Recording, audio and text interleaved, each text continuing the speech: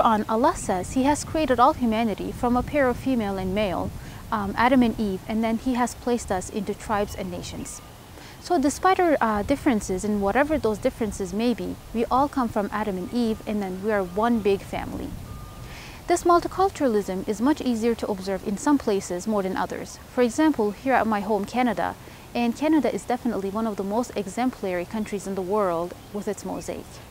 So in today's episode of Embracing Ramadan, we'll talk about fasting, Ramadan in a multicultural context. Enjoy.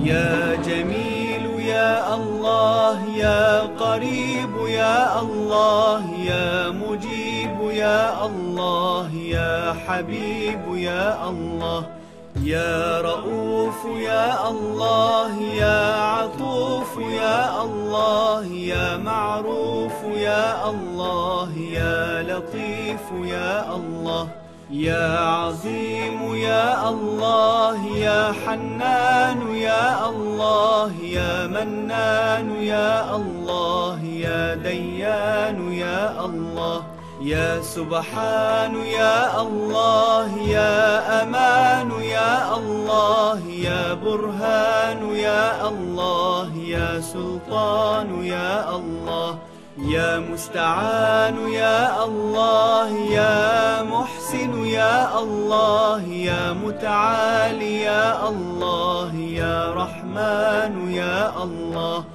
يا رحيم يا الله يا كريم يا الله يا مجيد يا الله يا فرد يا الله يا وتر يا الله يا أحد يا الله يا صمد يا الله يا محمود يا الله يا صادق الوعد يا الله يا علي يا الله يا غني يا الله يا شافي يا الله يا كافي يا الله يا معافي يا الله يا باقي يا الله يا هادي يا الله يا قادر يا الله يا ساتر يا الله يا قهار يا الله يا جبار يا الله يا غفار يا الله يا فتاح يا الله. بسم الله الرحمن الرحيم. إذا زلزلت الأرض زلزالها وأخرجت الأرض أثقالها وقال الإنسان ما لها يومئذ تحدث أخبارها بأن ربك أوحى لها يومئذ يصدر الناس أشتاتا ليروا أعمالهم فمن يعمل مثقال ذرة خيرا يره ومن يعمل مثقال ذرة شرا يره. بسم الله الرحمن الرحيم. والعاديات ضبحا فالموريات قدحا فالمغيرات صبحا فأثرن به نقعا فوسطن به جمعا إن الإنسان لربه لكنود وإنه على ذلك لشهيد وإنه لحب الخير لشديد.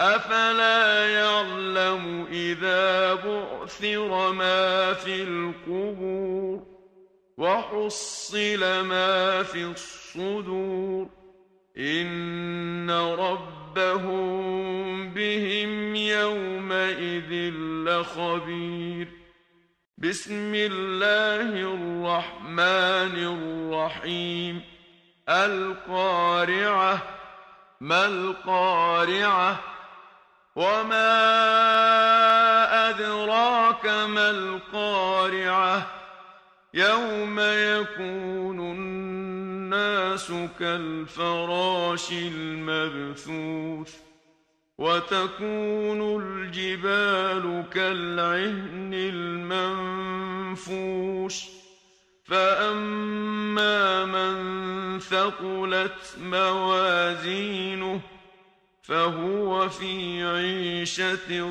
راضية وأما من خفت موازينه فأمه هاوية وما أدراك ما هي نار حامية صدق الله العظيم.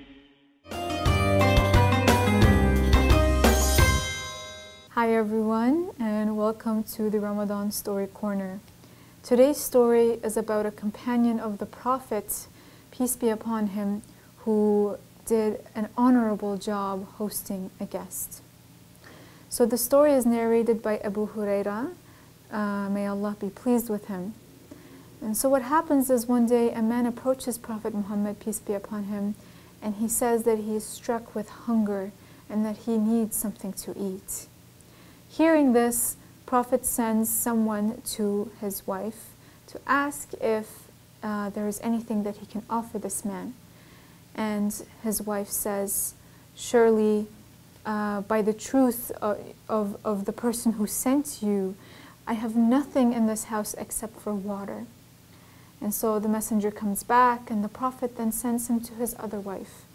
And she says the same thing. The Prophet sends him to his other wives, and they all say the same thing. They have nothing but water in their house. And so what the Prophet does is then he asks his companions, he says, is there anyone here who can take this man as a guest for tonight for dinner? And so one of the companions of the Prophet from the Ansar raises his hand and he says, "O Prophet, I will take him tonight." And so he takes the man to his house, and when he comes home, he goes directly to his wife, and he says, do we have anything to eat at home that we can offer this man? And she says, we have nothing except a little bit of food for the children, unfortunately. And so he says, okay, so this is what we're going to do. I'm going to ask you to play with the kids, to distract them with games. And if they ask for food, put them to sleep. And then what we'll do is we'll extinguish the lights, we'll put the dinner on the table, and we'll pretend like we're eating so that the man has enough to eat. And so that's what they do.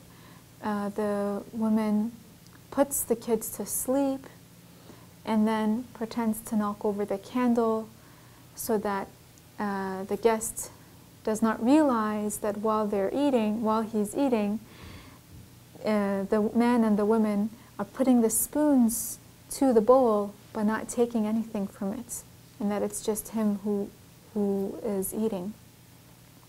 And so that night, the man has his needs satisfied. He's very thankful.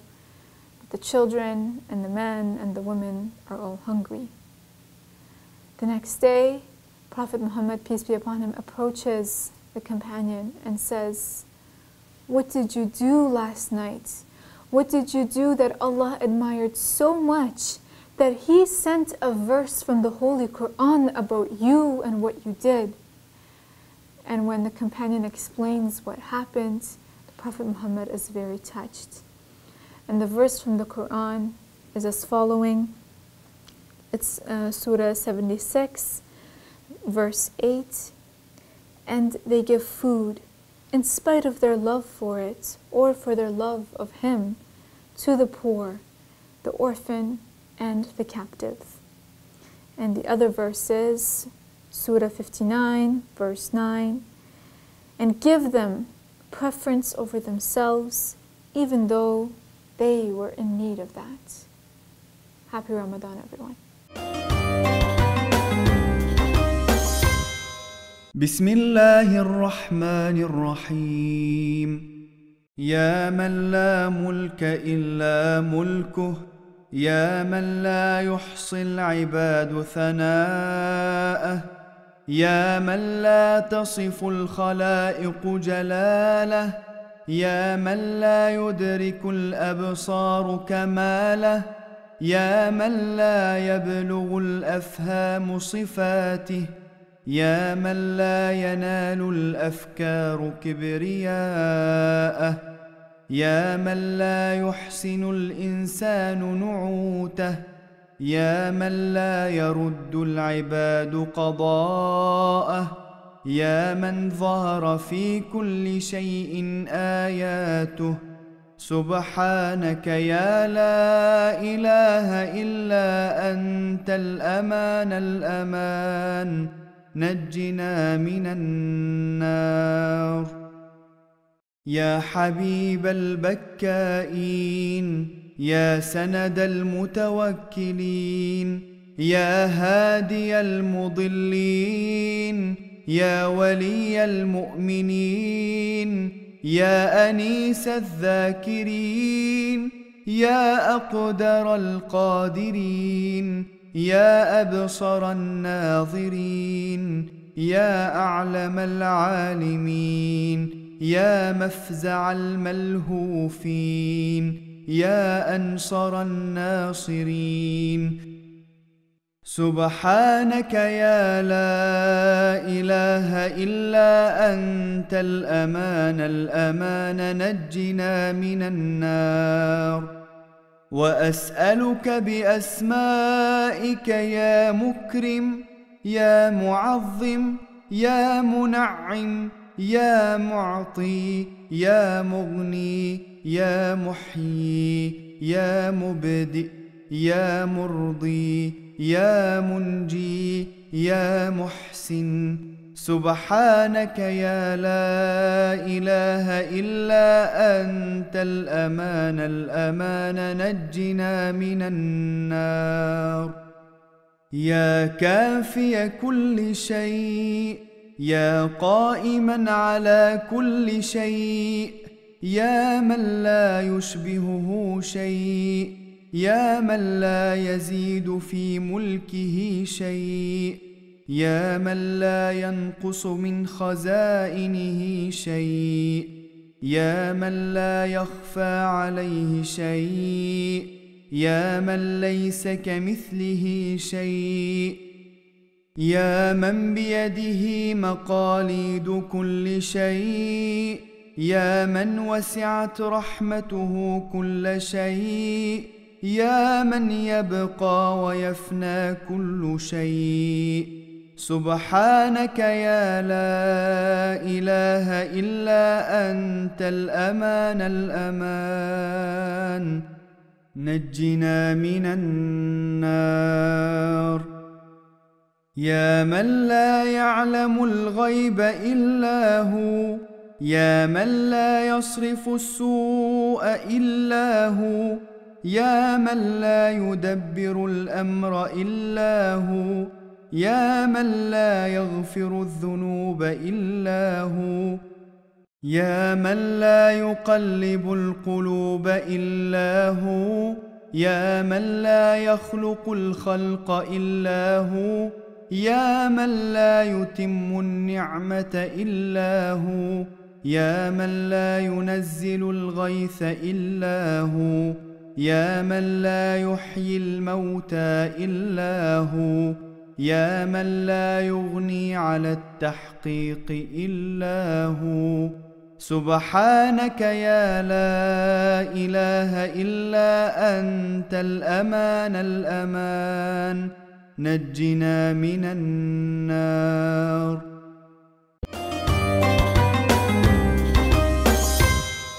Welcome everyone to the guest corner. Time is flying and Ramadan is passing with all its beauty. I'm not welcoming you inside the studio sitting on the comfy chairs today, as we do every day for each episode. I'm out on the street to the witness of great job community people have done for Ramadan. People not only from Muslim community, I also see people from different faith groups are sharing Ramadan beauty, hand by hand, shoulder by shoulder. I have policymakers, including member of parliaments, mayor of the city, and city councillor, who are contributing Ramadan beauty by giving their time. I would like to take you there. Let's get started. I have Mayor John Tory with me today. So, Mr. John Tory, we are going to talk about the Ramadan and the importance of living in a peaceful society. So, as a mayor, so we have different religious celebrations from Diwali to Easter, Christmas to Ramadan. So what do you think about the importance of religious celebrations to keep society in peace and harmony? Well, I think first of all, those celebrations are important to people who celebrate them. So for Muslims, Ramadan is important. For Christians, Easter is important. And what is also important in a place like Toronto, though, where we have so many people of different faiths living together, is that we all understand and celebrate each other's holidays. And so I've learned about Ramadan, I've learned about sacrifice, I've learned about giving to others through watching and participating in Ramadan observances and watching projects like this, Project Ramadan, which is all about giving to other people. And I think that the more people learn, for example, about the Islamic faith and the fact that one of the most important parts of it is to give to others and to give to the community, then that's a good thing for the community. And so that's why I come out to support these things, because this city is all about people living here peacefully and loving each other and celebrating the differences we have from one another and not heading in the direction the rest of the world is heading, which seems to be one where people are polarized and divided based on their differences. They shouldn't be. And we're all human beings, and this is a great example of people helping people. What would be your message to Muslims and other people, non-Muslims, all over the world? Well, my message would be to people of all faiths, reach out to each other. When you have a Project Ramadan, as they do here at the Muslim Welfare Center, invite people from other faiths to come and be part of it. They'll want to come. They'll want to join in understanding more about Ramadan, but they'll also want to join in helping their community and helping those who are struggling. And I think that's a fundamental core value of Toronto, is that we help each other, and it doesn't matter what our faith is, it doesn't matter what our skin color or our nationality is, we help each other. And so I would just say, no matter what your faith is, reach out to somebody of a different faith, or even reach out to people in your own faith and help other people who are struggling, because I think that's really a foundation part of who we are in this city. You're going to have your own iftar dinner, I think. I'm having my iftar dinner, and also this year on the day of my iftar dinner, I'm going to be fasting. And I've never fasted before during Ramadan, but I'm going to fast this year so that I can experience the sacrifice that's involved. I've had people tell me, of course, that by the end of the day, when iftar comes, that you're very mindful of the sacrifice you've made over the course of the day. Well, I'm going to experience it for myself, and it's another way in which I can show my solidarity and respect for not only for the Muslim community, but also for Ramadan itself. I have Jennifer McKelvey. She's the city councillor. So McKelvey, welcome to our program. Thank you. So I would like to ask you, what does Ramadan mean to you? Well, to me, Ramadan is a time of hope and peace, and certainly it's a time where I see the Muslim community coming together to do such amazingly good things for our community of Scarborough Rouge Park. What do you think the importance of religious celebrations in a multi-faith society? Well, I'm very lucky to live in the community of Scarborough Rouge Park, which is one of the most diverse in the entire country and perhaps even in the world. And to me, it's a time where I see communities of different faith coming together to celebrate, and it's in the spirit of hope and peace. So what would be your message to Muslims and non-Muslims all over the world? Well, thank you. I think my first message is thank you. It's events like here today where I see how much you're contributing, not just to the Muslim community, but also for Scarborough, for Toronto, and for the entire country. What do you think about the importance of religious celebrations to keep people in peace and society, and what do you work?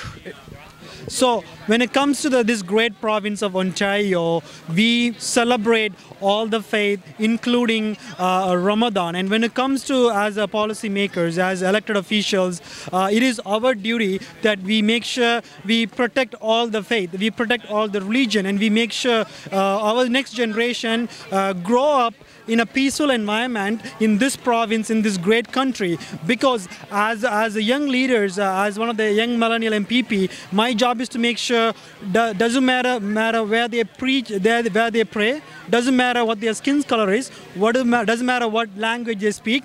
Our job is to protect them and to make sure they can pray in peace, and we protect all these faiths. So that way, our young generation, when they in Canada, they always have each other's back. So when it comes to Canadians, we expect each one of us to take care of each other, and that's what the Canadian values is. And when it comes to Ramadan, I am looking forward to celebrate in a grandeur way with my friends, my colleagues, and my constituents in Scarborough Rouge Park. What would be your suggestions or your advice to young people living in a multi-faith society? So young folks in our society, they are not the leaders of tomorrow, they are the leaders of today. When I see that many young folks from different backgrounds, especially from Muslim background, working so hard to feed the Canadians here, it shows that their leadership. It shows how this community, Muslim community, give that leadership role to young generation, and they are our future. So I'm very happy to be here, and I would always say they are the future, they are the current leaders of our society. What does Ramadan mean to you? Well, Ramadan means to me family, diversity, and giving. So this is a very, very good cause during Ramadan, that we care for the people that are less fortunate, regardless of their race, religion, or their ethnicity. What would be your message to people all over the world? Well, my message to the people in the world is that we should be living in a harmonious world. We should be helping each other, caring for each other, so that we will live a good life together, and so that we can help as many people as we can, and we are the whole big family in the world.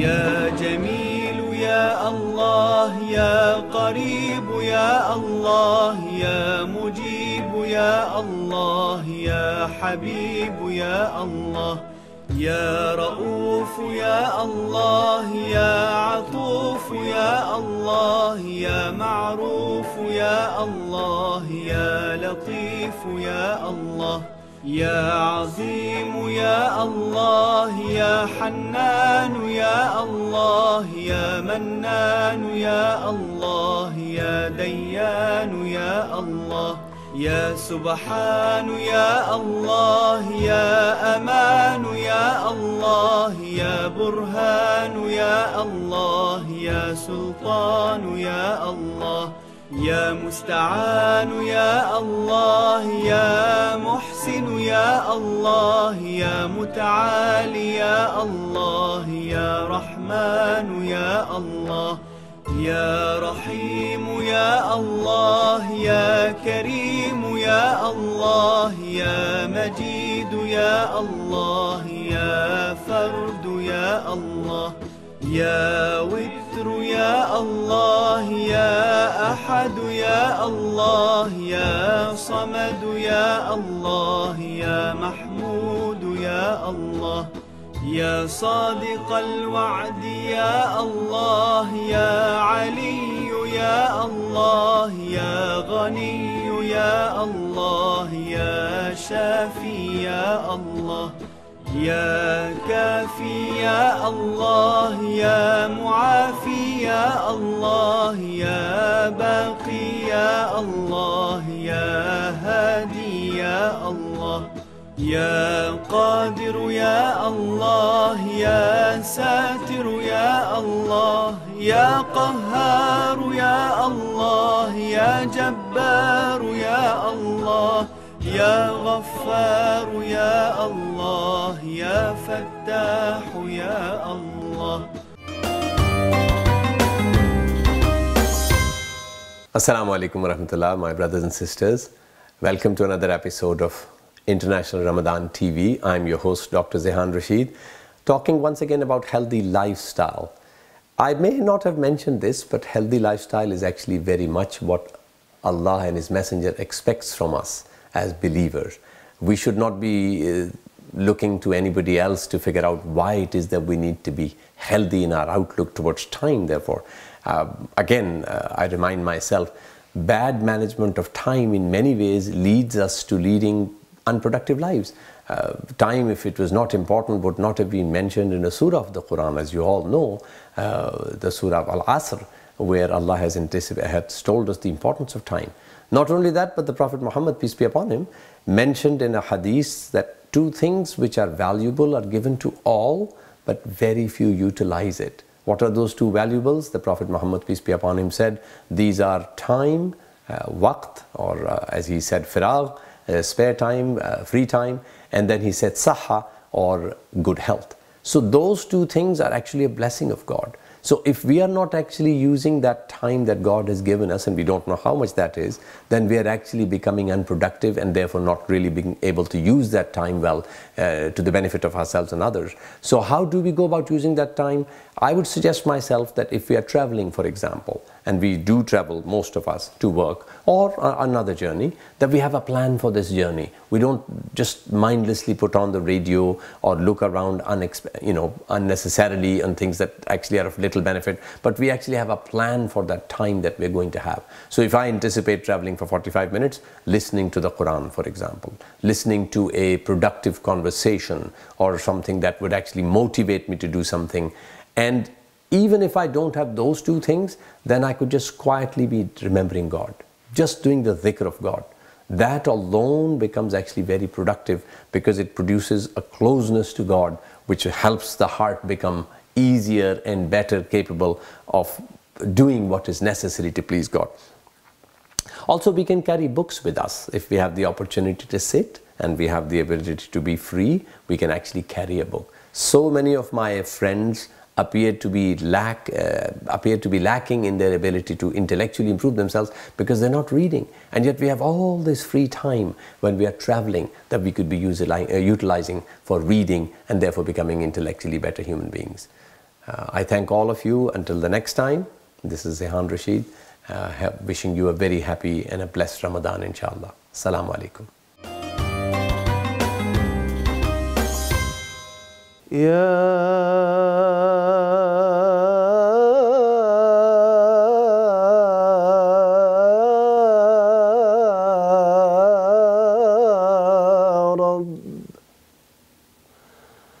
يا رب إن عظمت ذنوبي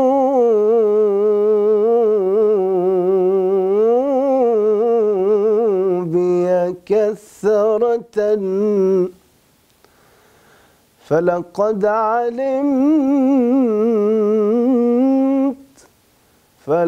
علمت بأن عفوك أعظم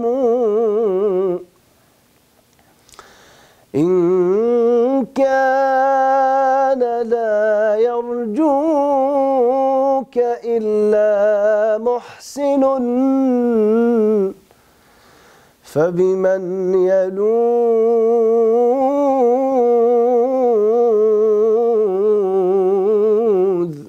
ويستجير المجرم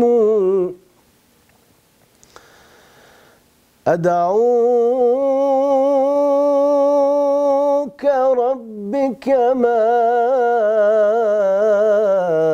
أمرت تضرعا فإذا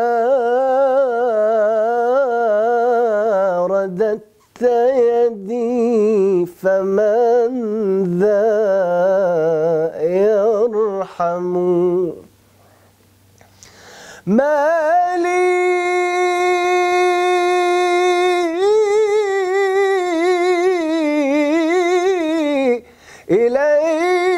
إليك وسيلة إلا الرجاء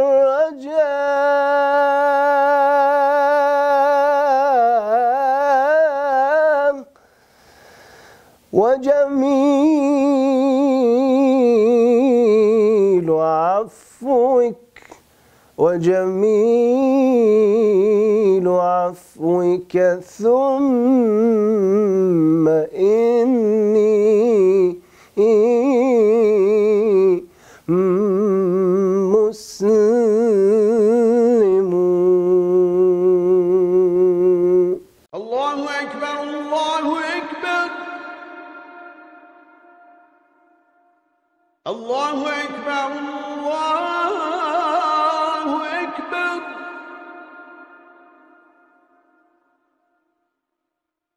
أشهد أن لا إله إلا الله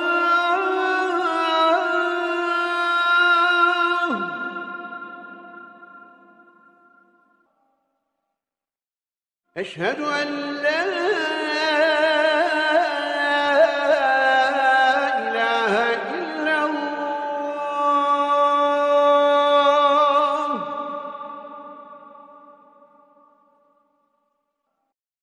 أشهد أن محمدًا رسول الله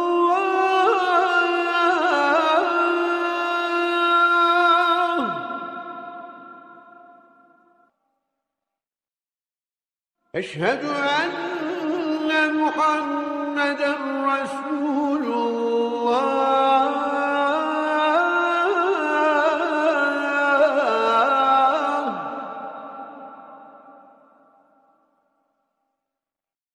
حي على الصلاة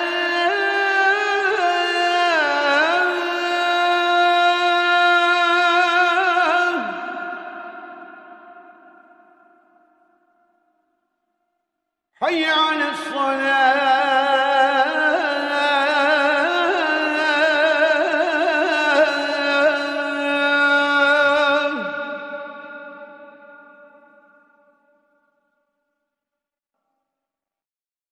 حي على الفلاح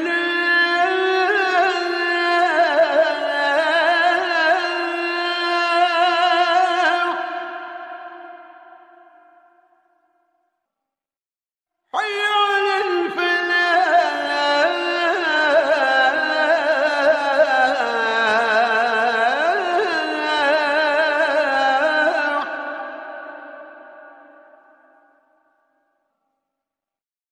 الله أكبر الله أكبر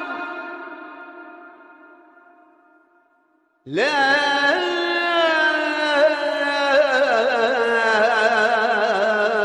إله إلا الله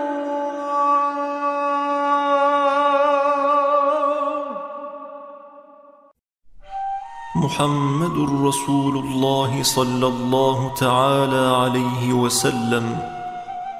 اللهم رب هذه الدعوة التامة والصلاة القائمة آت سيدنا محمدا الوسيلة والفضيلة والدرجة الرفيعة وابعثه مقاما محمودا الذي وعدته إنك لا تخلف الميعاد.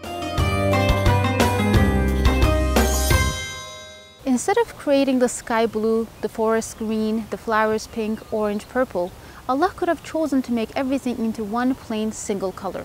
So instead of all these vibrant colors, we could have one pitch black earth, or we could have a pink one or a white one. But instead of making it plain and boring, Allah decided to add diversity by adding different colors into this beautiful universe. And just like that, our differences and our diversity is what makes this earth of humanity beautiful. So embrace your differences. And don't forget, respect is the glue that holds this whole picture together. So thank you for watching another episode of Embracing Ramadan. See you tomorrow.